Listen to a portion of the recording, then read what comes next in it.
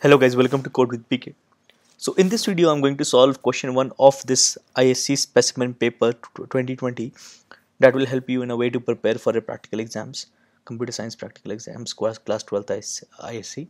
So the question says an even number is a positive whole number which has even number of ones in its binary equivalent, okay? So example, binary equivalent of 9 is 1001 excuse me, which contains even number of ones, so it is an even number. Similarly, you have examples. Now, design a program to accept a positive whole number n, where n is greater than 2 and n is less than 100. Okay, find the binary equivalent of the number and count the number of ones in it and display whether it is a real number or not. Or there. Okay, so now the first thing that comes into your mind is how do you find number of ones in the binary equivalent? If you are good with uh, bit comparisons in Java for the integers, then it will be easier for you. If not, then we have a simpler way. So I'm going to write the code for this. So I have class evil number, okay, public static void main. So just for clarity, I'm not going to add a lot of comments. Okay, the first thing I need is a scanner to read from the user. Scanner equals new scanner system dot in. Okay, I close the scanner as I always do. Scanner dot close. Okay, the first thing we need to do is the read the value of n. So int n is equals to, or maybe I'll ask for the prompt, because I always tell you to keep your input and output in the program as close as possible to the question. So I'm going to prompt something like this, and I'm going to print binary equivalent, something like this. Okay, so also you have to show binary equivalent also. Okay, cool. So we have n is equals to okay, we have to ask for the value first, right? So I'm going to try system dot out dot print n is equals to, okay, and then read the value scanner dot next int. Okay, now the purpose of the scanner is done, so I'm going closing the scanner. Validate the value of n. So if n is greater than 2 and n is less than 100, okay, this is the valid condition. So if not n is greater than 2 and n is greater than 100, we show message which is system.out.println. the message is number out of range.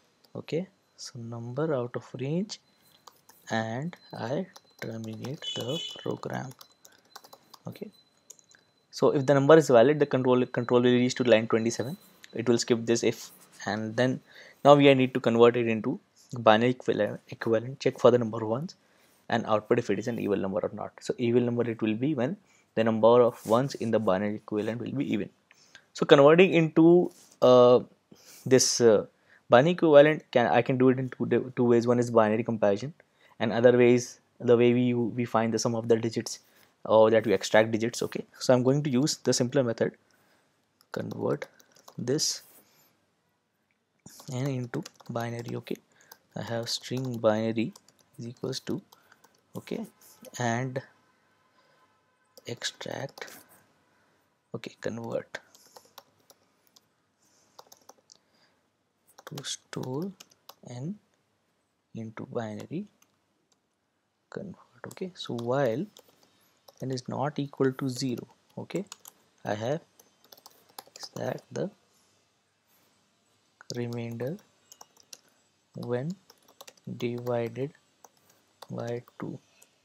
If n%2 is equals to 0, I add 0 to the binary. Binary is equals to 0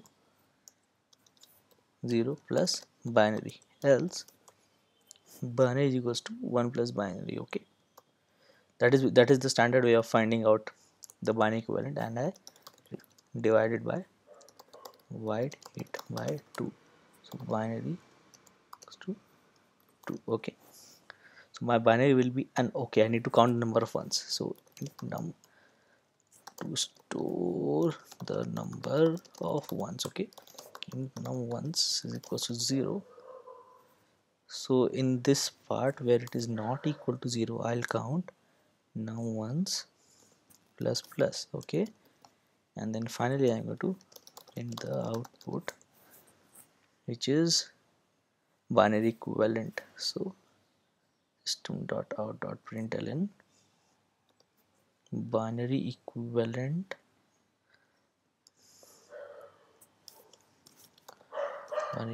plus binary. Okay, then I have to print the number of ones.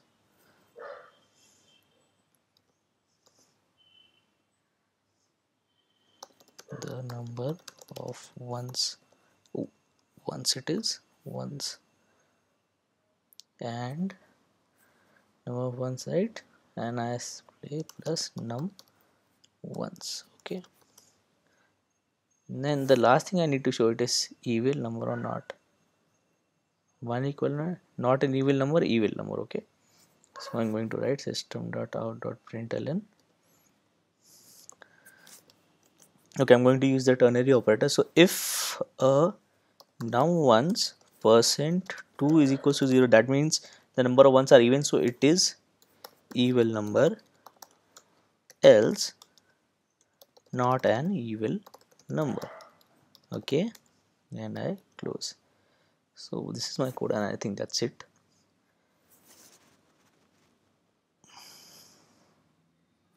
Cool. So let us just check out now. The number of ones has to be O in capital, because everything in the output. Okay, so just checkers now. So Java C specimen, yeah, binary. Oh, n by is equals to 2. Sorry, that was a typo, mistake.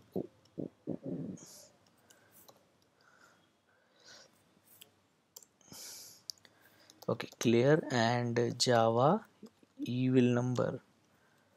Okay, so n is equals to, the first case is 15. So I enter 15. Binary equivalent is one number returns 1. It is an evil number, which is very cool. Okay, then I have 26. I run again. I have 26. 11010, I guess. Yeah, 11010. Okay, and then I have another case which is 145, I guess. 145. I'll run it for a couple of more cases. So 2, number out of range, because it has to be greater than 2, not greater than equal to 2. Okay, so it's a border case, and similarly number will be out of range for 100 as well. Okay, you can try some other number, some negative value, and maybe some other number, say 7. Oh, 7 have you tried? Oh, 7 has 3 ones, so it is not an evil number. Then you can try maybe 3, which is 011. So okay, so this is the solution to this question, and you must be aware about how to convert decimal value into integer, decimal value into its corresponding binary to solve this question. Okay, so I hope this video was helpful. So please do like this video and subscribe to my channel for more such videos. Okay, so one last thing is, there is another way we can count the number of ones and convert it into binary. So what I'll do, I'll just comment this out. Okay, so for int, so this is using bit comparisons. Okay, because you know that whatever decimal value we see on the output, or whatever decimal value an integer stores, is stored as a binary equivalent into the background. Okay, behind the scenes, actually in the computer. So I is less than 32, because there are 32 bits used for storing this integer, and I plus plus. So if this ith bit is 1, I will increase the number of ones. So if, okay, I need a 1 as well, so I'll just take a value into 1 is equals to 1, because this value will be equal to 0 0 0 0 0 1. Okay, only the last bit, only the rightmost bit, only the rightmost bit of this integer will be 1, rest all will be 0. Okay, so what I'm going to do now is, so if n I, okay, I'm going to use right shift ampersand 1. Okay,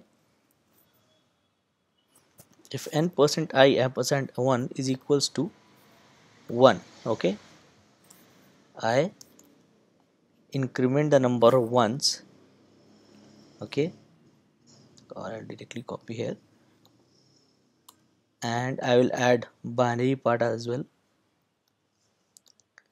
else, okay, else I just simply add the 0 part, okay. So what this is doing is, okay, just write I tells shifts the ith bit of the value n I places, shifts all the bits, sorry, the bits of value n I places to right, okay. So when and with 1, okay, so when and with 1, so if the ith bit of this value n is 1 and it is and with 1, it will remain 1. If the ith bit was 0, it will and with 1 and become 0, okay, it becomes 0 if ith bit was 0, else stays 1. So we'll see, we'll get the same output. There shouldn't be any mistake. So let's just clear, compile, no issues. Okay, the first case was I guess 15. Oh, so it's checking for all, so I don't need to do this. So this will check for all, okay, so which is exactly the same as, so it's an even number, doesn't matter, you have just extra zeros. And then we have another case where we can take 26. So you can see it's the answer is the same again, it's just that you don't have exactly the same as 1, but you are getting the same output, not an even number again. And for 145, number out of range, okay, so you can use the this initial while part to check. Okay, so I hope this video was helpful. This was just to be a little more informative, this shifting part was a little bit to be a more informative. So thank you for watching, and do subscribe to my channel and like this video, and thank you.